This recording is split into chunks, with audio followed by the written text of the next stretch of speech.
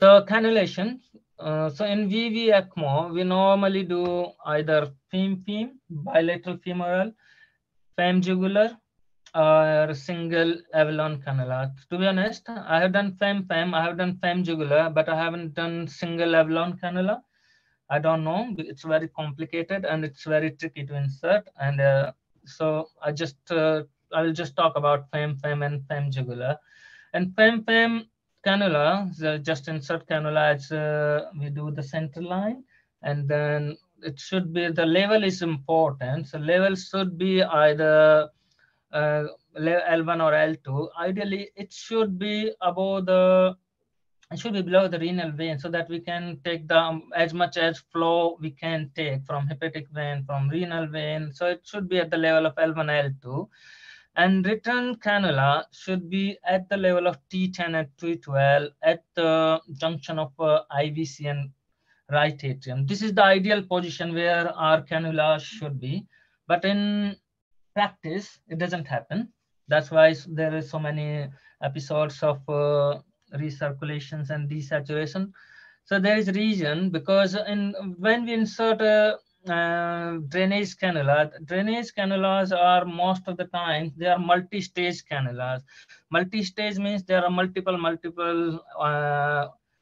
holes, orifices, and the multi-stage cannula. It's just to increase the ECMO blood flow so that they can suck out blood from everywhere.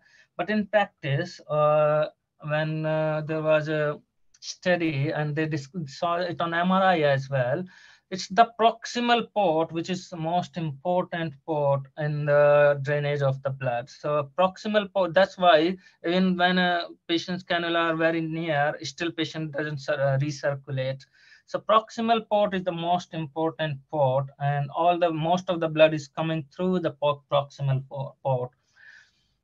Smaller cannulas, 15 to 19 French, are sufficient for venous return, and tip of the cannula should be at the level of atrial caval junction, which I told you before, and the correct position of cannulas, that's very important to prevent the recirculation. Normally, we used fluoroscopy. Most of the time, 90% I used fluoroscopy in inserting VV ECMOs. 10-15 percent time we use either TOE or TT. So whenever we were going for retrieval, we were taking TOE probe with us and the TOE machine with us. It's a portable TOE machine.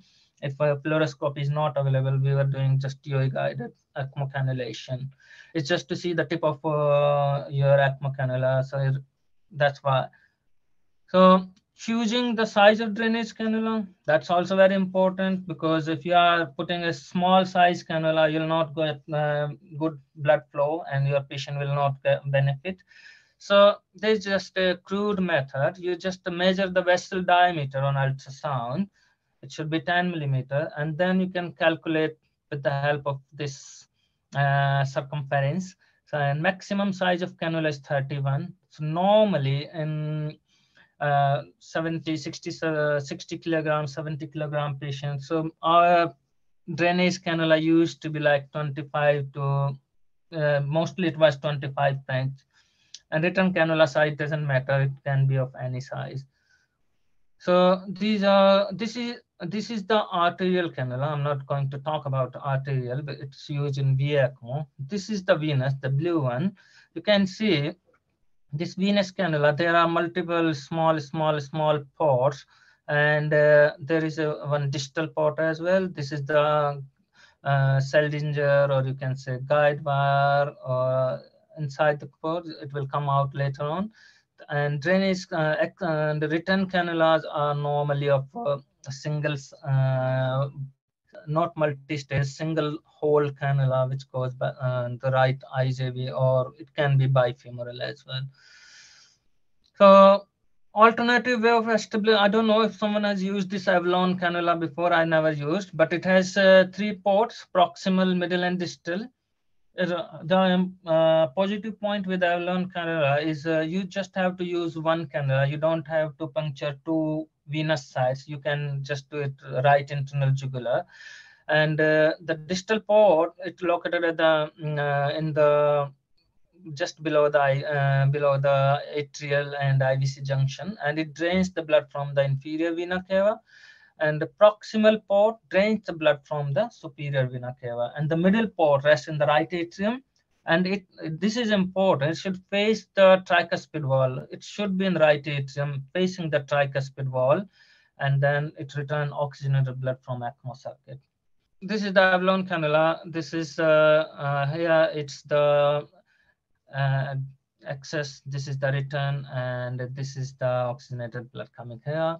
This is the FEM configuration. This is the FEM jugular configuration. You can see this is the drainage cannula, which is just above the renal veins, and this is the return cannula, which is going up to the atriocaval junction, so that we can return the oxygenated blood near the tricuspid wall, and it goes back to the pulmonary artery.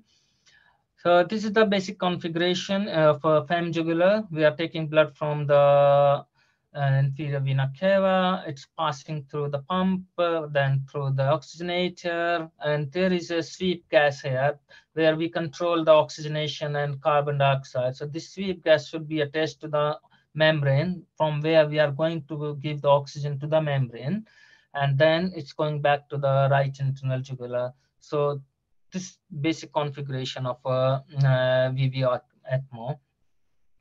So after you insert a guide wire, just before cannula placement, a bolus of heparin should be given to target ACT 180 to 20.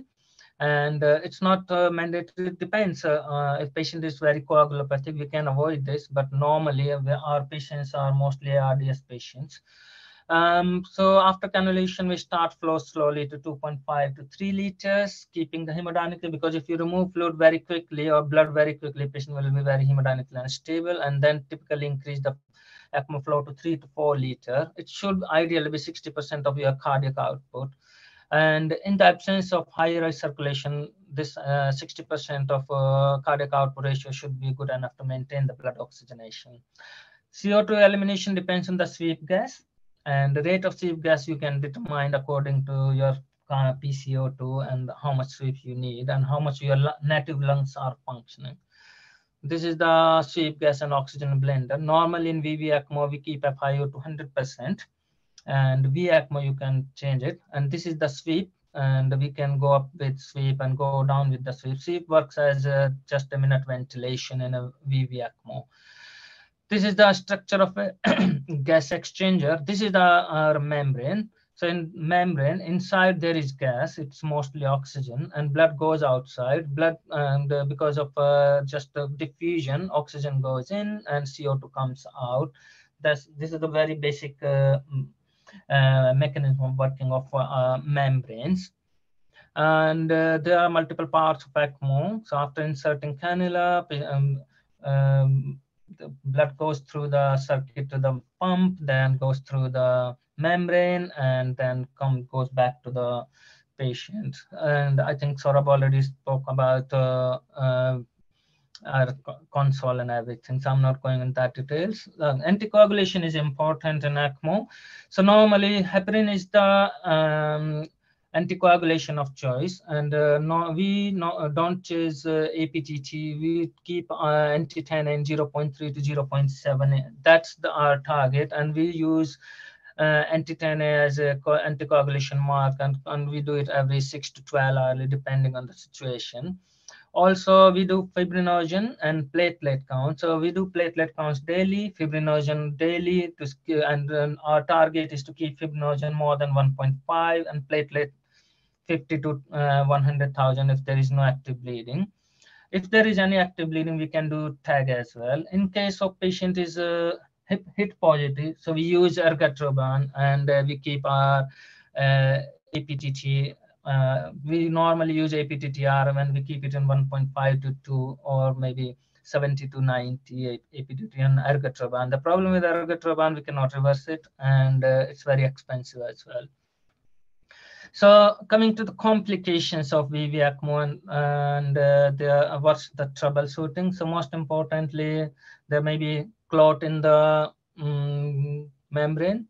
So normally this is the normal clot where we take the blood, but this clot in the middle of the membrane, it's not very good, and it will impair your oxygenation. It will increase the pressure of the ECMO membrane, and it will increase the risk of rupture as well.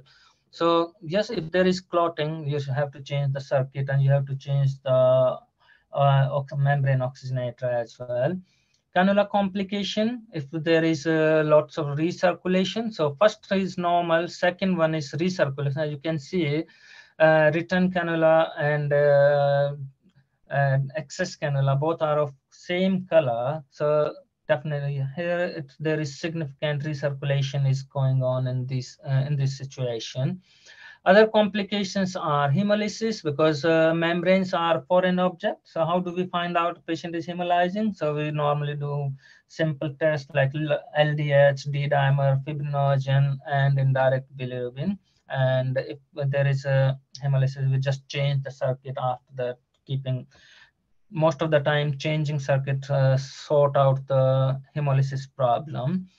If there is any intracranial hemorrhage or if there is any active bleeding, yes, we can continue ECMO without anticoagulation for some time, depending on the situation. We have continued ECMO without anticoagulation for 7 to 10 days or maybe longer. But yes, you can keep a patient without anticoagulation. If there is a chatter or suck down, if your circuit is swinging and it's giving you like it's something is it's trying to suck out, it means your patient is intravascularly depleted or your cannula is misplaced. So I think giving fluid, and it's a good option. You should give some fluid so that you can maintain the cardiac output, and you can keep your inferior vena cava full with the blood, so that there is no suck down or no chattering. So I already told you about hemolysis and ventilator management. So normally recommended plateau pressure, because the whole purpose of doing ECMO is to give rest to lungs. So normally we keep plateau pressure below 20, PEEP around 10, respiratory rate 4 to 15, and FiO2 as low as possible. That's the recommended setting, but we can manipulate setting according to the clinical condition of the patient. So last thing I want to talk about weaning from ECMO. So once you think that patient's respiratory compliance has gone up, and now his FiO2 is also less than 50%, and patient doesn't need very much lung enduring ventilator setting. So what we can do, we can reduce the oxygen. So in blender, there is an option. You can go down with a FiO2 as you go down in ventilator and increase the ventilatory support. So stepwise reduce the oxygenation on the blender, keep saturation more than 92%. And if patient is not desaturating, then we can go down with sweep and look at the carbon dioxide and the respiratory pattern of the patient. If CO2 is not going up and patient is not very breathless or is breathing nicely, then it's also an indication that patient is doing well. Third is we do the off sweep gas challenge. We keep patients without sweep for 24 hours. So if a patient is without sweep, it means your membrane is not oxygenated. It means your ECMO is just circulating. It's not contributing to oxygenation, or it's not contributing to maintaining saturation. It's just all work is being done by your ventilator. So if patient passes this test, that means patient is ready for decannulation. And after that, we just do the decannulation.